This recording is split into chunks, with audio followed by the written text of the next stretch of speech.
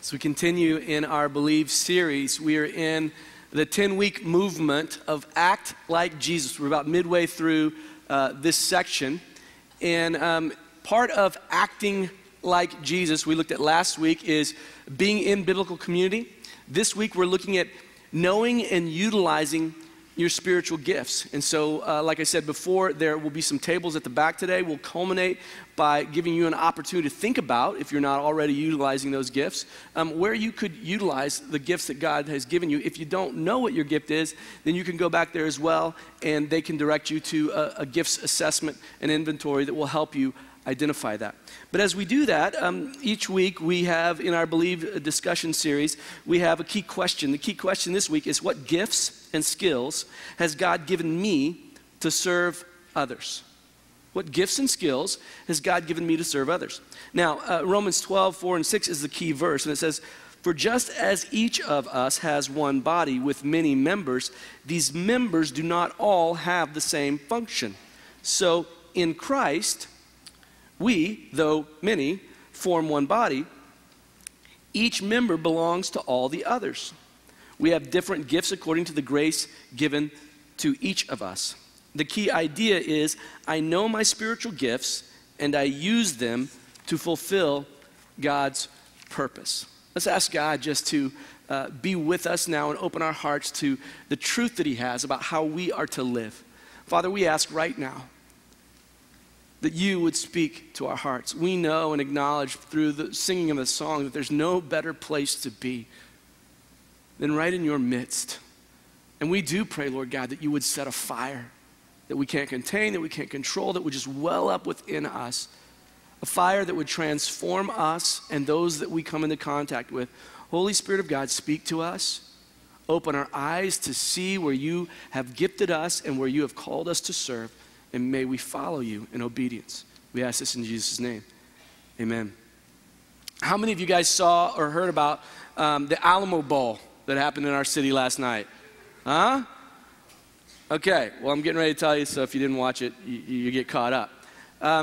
It was TCU versus Oregon. Now, I'm a Baylor fan, so I'm an arch enemy of TCU. But I'm a Big 12 fan when it comes to bowl games, okay? Because Baylor's Big 12, and so I want Big 12 to have a good showing.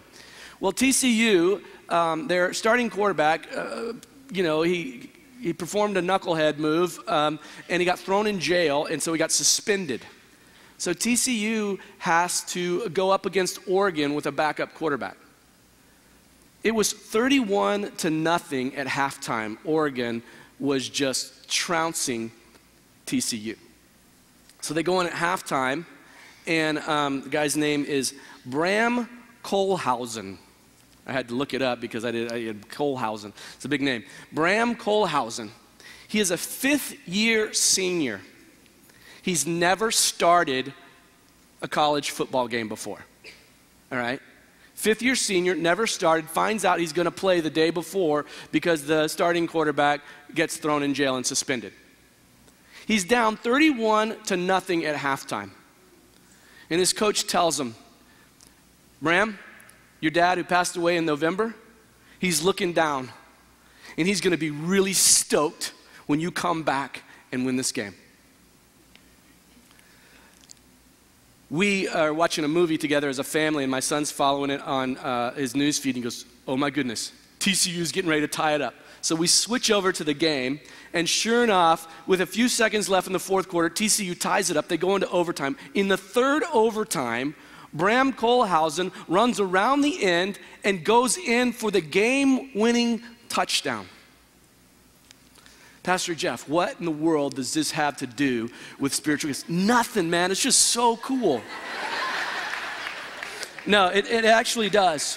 It actually does. He's a fifth-year senior, and he's never started a game. A fifth-year senior's never started a game.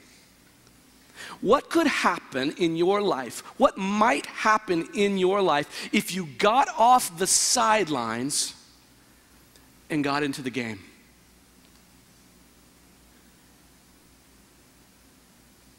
You see, God has given every person who has professed faith in Jesus Christ the gift of the Holy Spirit. with the coming of the gift of the Holy Spirit, the Holy Spirit dispenses his gift to each person a gift for use in the body of Christ for the common good that strengthens the body and advances the gospel. What might it look like if we got off the sidelines and got into the game? The first thing we need to understand is that we need to know that we have a spiritual gift. In Acts chapter 2, it's the prophecy of Joel being recast in Acts chapter 2. And Peter is preaching and he says, in the last days, God says, I will pour out my Spirit on all people. What you need to know and understand is that in the Old Testament, the Holy Spirit of God came upon people, but he didn't take up residence inside them perpetually or in an ongoing way. He came upon people, okay?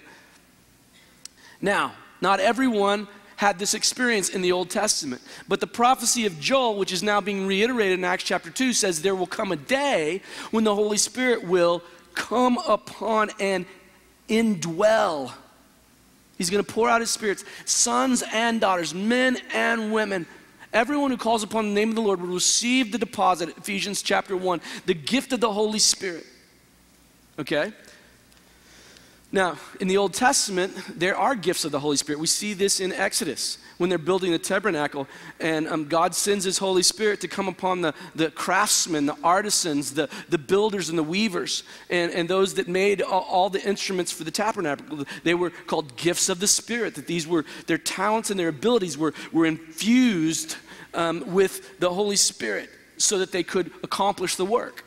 But this is a new day and a new era in the New Testament where the Holy Spirit comes and indwells and gives spiritual charismata gifts.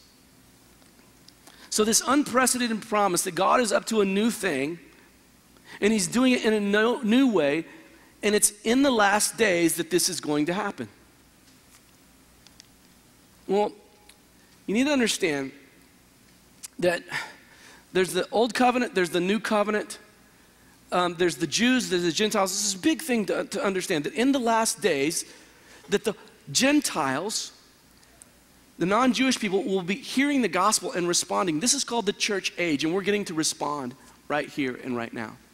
I had something unique happen to me over the holidays, and we got invited to go to a Christmas party, and my kids are swimmers, and they've gone off to college, and they came back home, and some of their friends who were also swimmers, who had also gone off to college and come back home, one of the families says, let's have a get-together. They happen to be Jewish. So there's 3 or 4 Jewish families. There's another non-Jewish family besides us there, and we're all sitting at the table. And we're sitting at the table, and we're having, just dinner and get together and talking, and one of the Jewish ladies turns to me, I'm the Gentile pastor guy, and says, so Jeff, what do you think about John Hagee's ministry? And I said, well, that's a pretty big question. Which part of his ministry did you want me to comment on? I got lots of thoughts. And she said, the Jewish thing. And I said, well, I think it's great. And she said, well, do you think Jews have to go back to Israel to be part of what God's going to do? Because our rabbi says we're in the last days, we're in the Sabbath. I said, that's interesting. She goes, I read that whole Left Behind series, and it really got me thinking. And what do you think about all that? So I'm sitting here with 3 Jewish families that have invited me over, fielding a question that I did not raise. I'm a theologian. All right, I've been to seminary, I've studied dispensationalism, which is right down, Tim LaHaye was a dispensationalist who wrote those books. And she's asking me what I think. And so I had the opportunity to go from Abraham.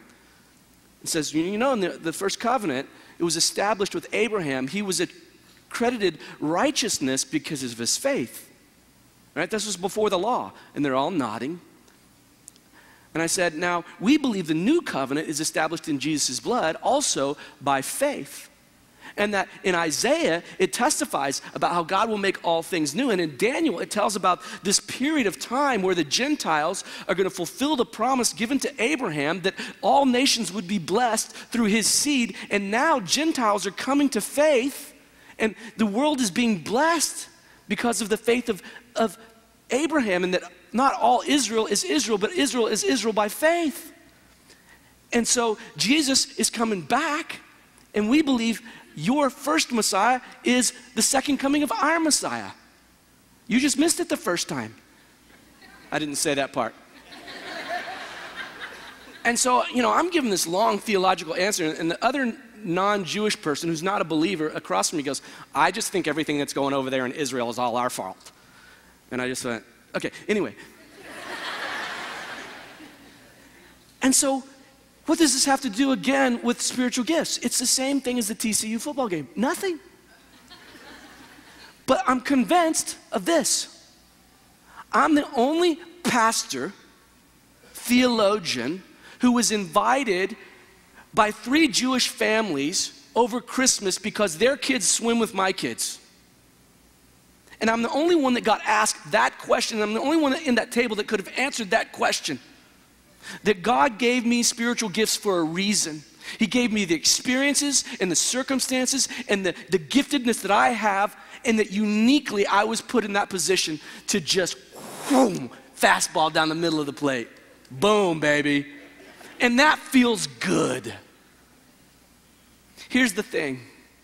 If you're on the sidelines, you're a 5th-year senior and you've never played a down.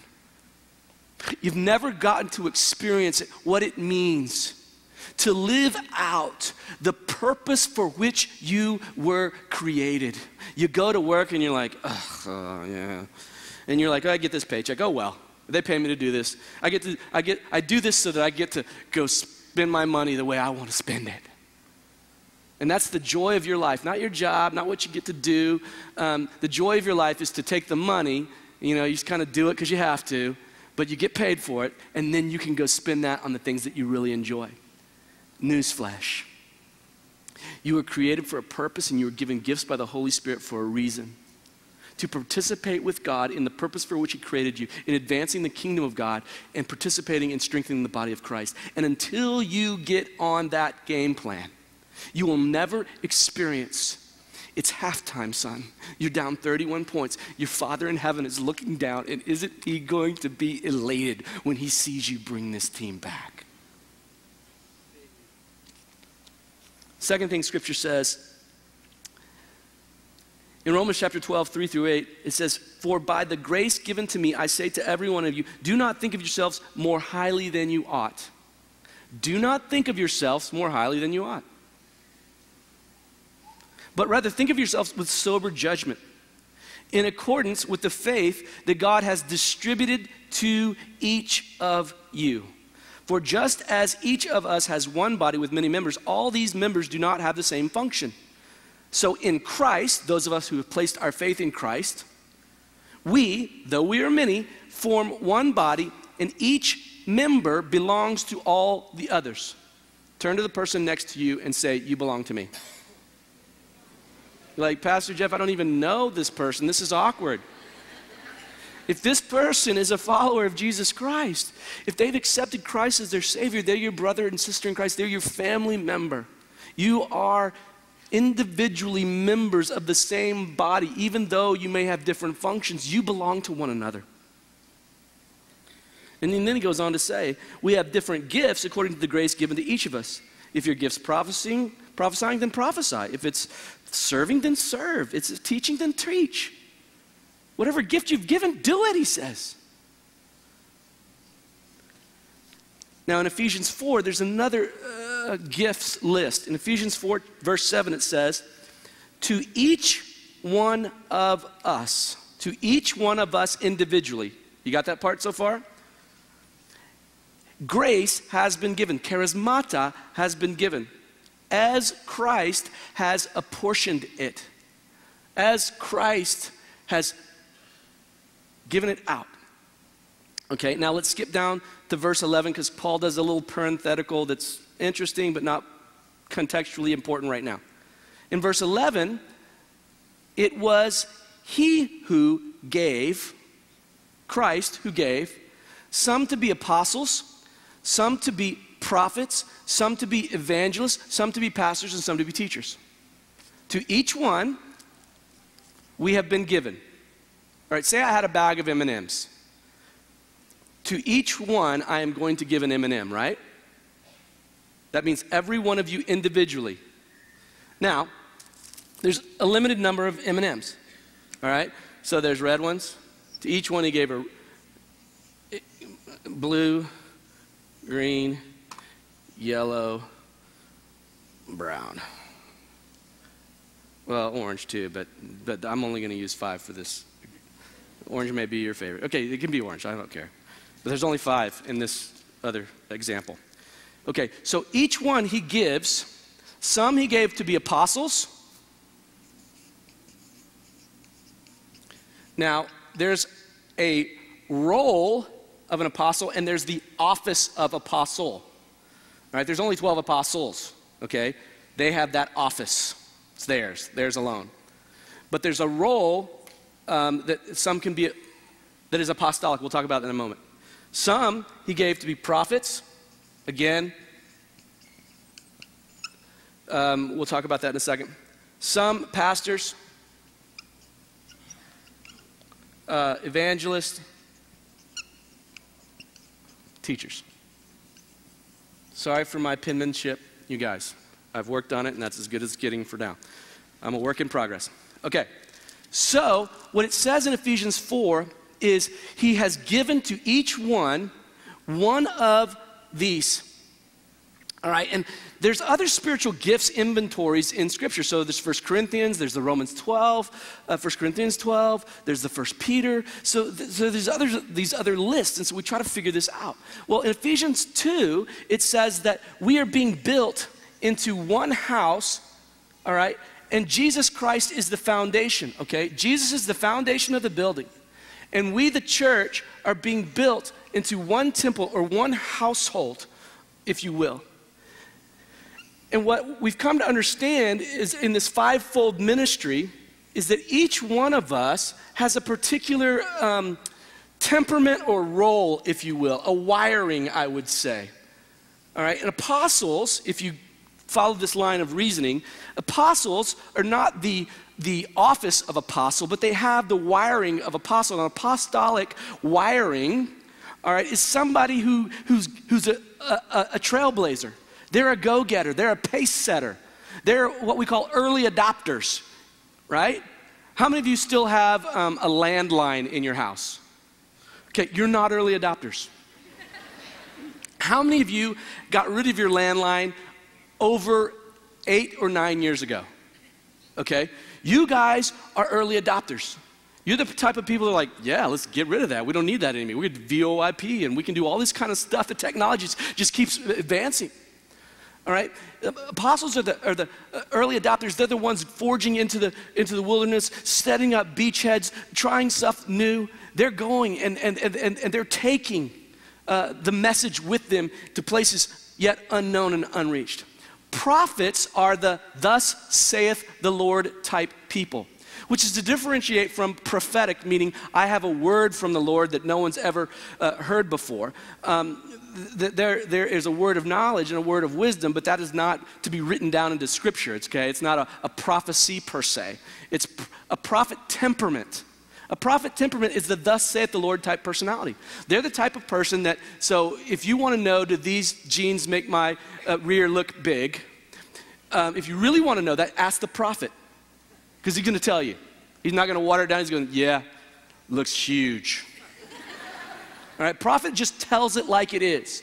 They're not afraid to say, hey, you shouldn't be doing that. You know what? I'm not, they're gonna, thus saith the Lord. Lord says, da da da da da. All right?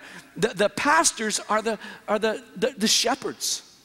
They're the people that come alongside. When you're hurting, they're there for you. They show up with the meal. They come by your office and love on you and listen. They take the time to spend with you. They're the Dave Galbraiths of the world that just never weary with being with you, helping, ministering, come alongside.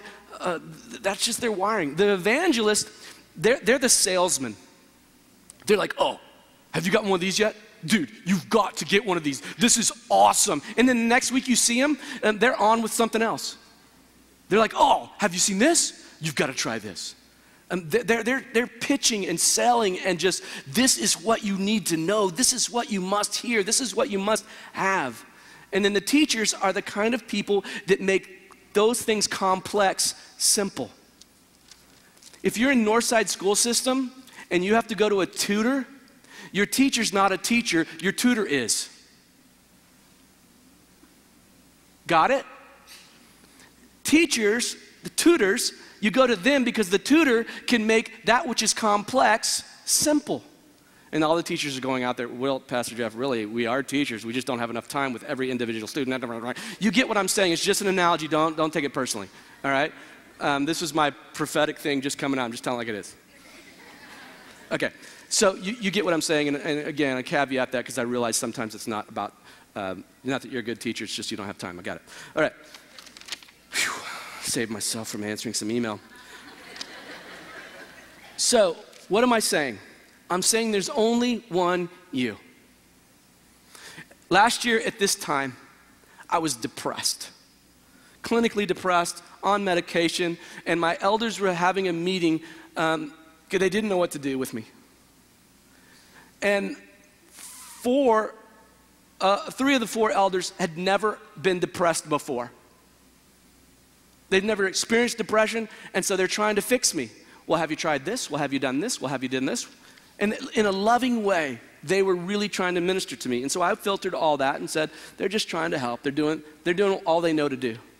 But in that meeting, one of my elders, Tim Clark, who happens to have a unique wiring. Tim's kind of a prophet personality. He just says things the way they are. He's not afraid to say it.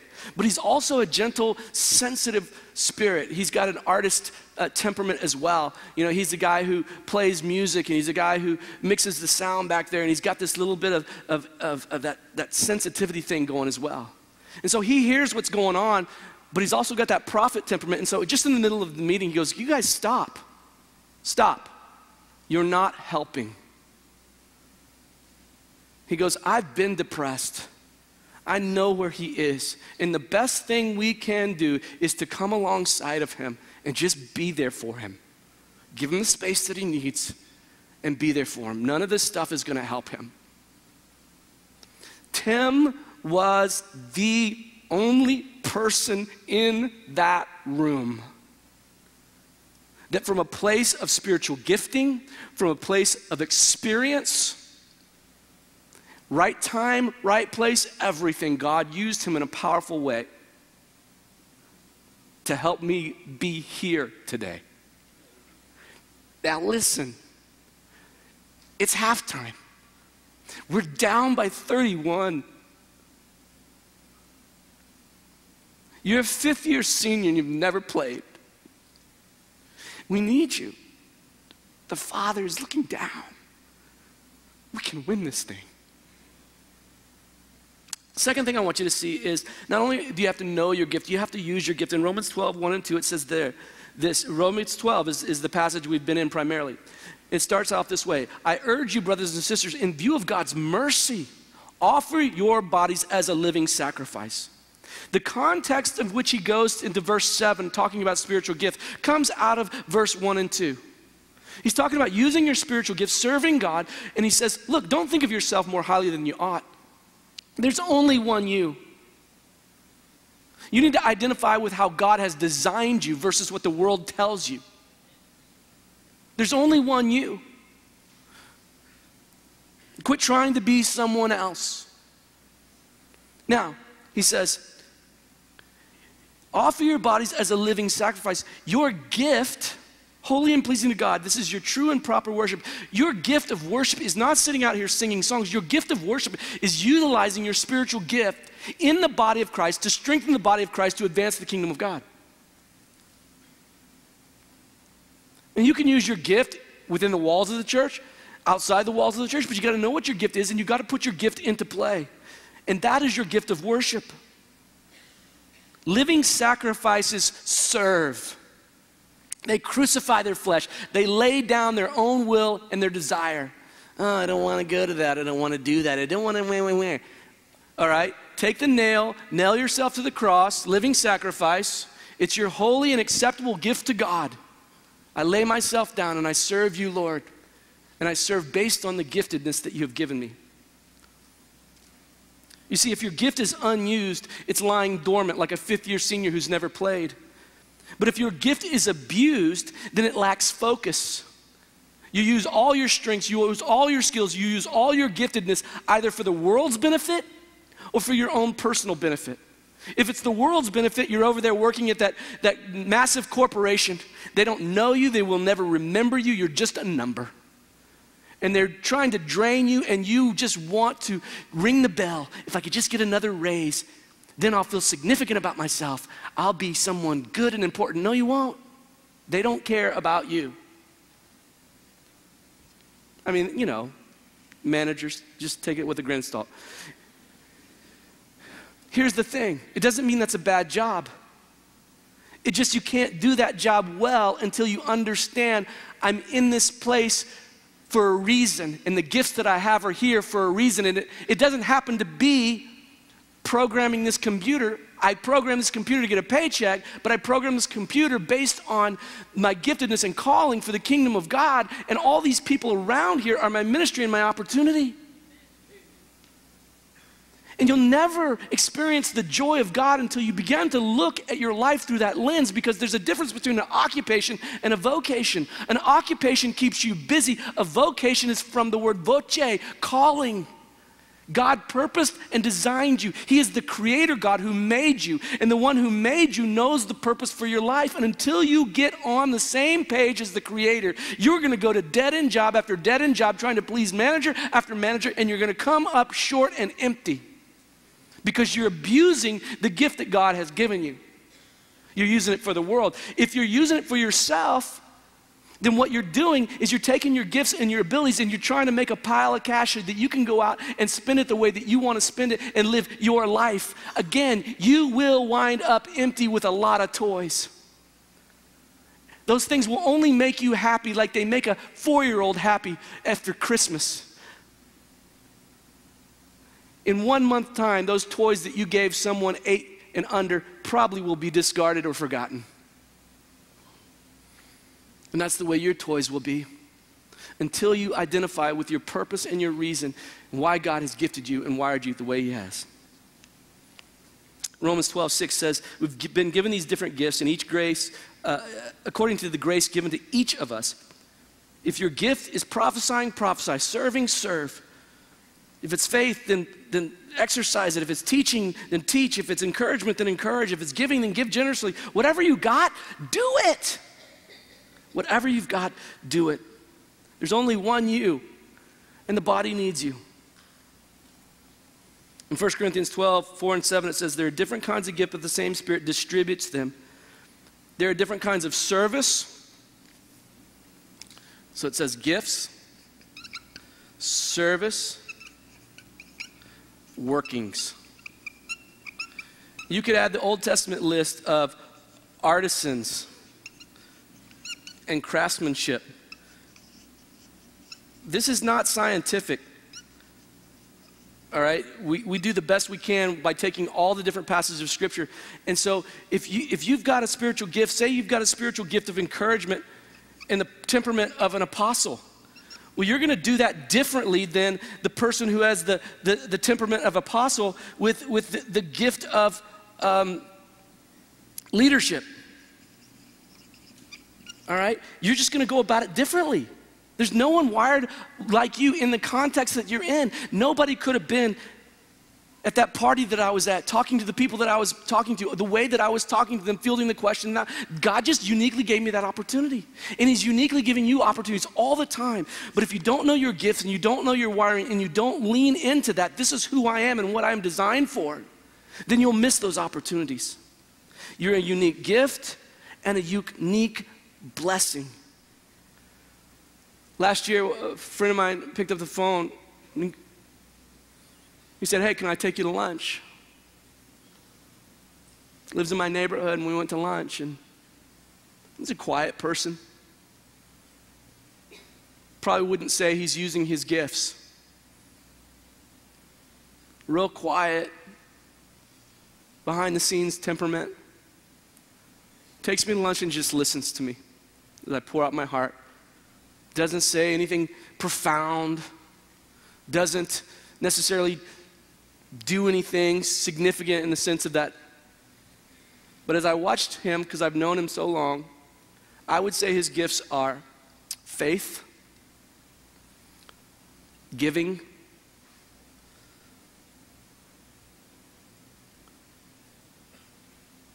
probably serving. And in the course of that lunch together, he was being a faithful friend. And they've been with us 15, 16, 17 years. Faithful, never wavering in friendship.